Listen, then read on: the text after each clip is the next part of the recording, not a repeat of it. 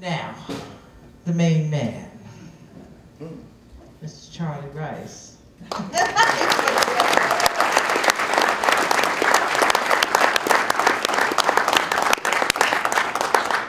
Downbeat Club in the late 40s. He played with everybody and anybody who blew into town. Red Garland, Dizzy Gillespie, Charlie Parker, you name it, he was the drummer on the gig. No, I worked in the showboat for about 4 years. What year? Oh God, don't ask me about years. Charlie has recorded and toured with Louis Jordan, Chet Baker. He was on some very, very important albums that Chet Baker put out.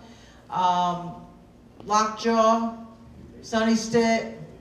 I mean, Charlie Rice has a jazz cred that is a mile long, and we all know it.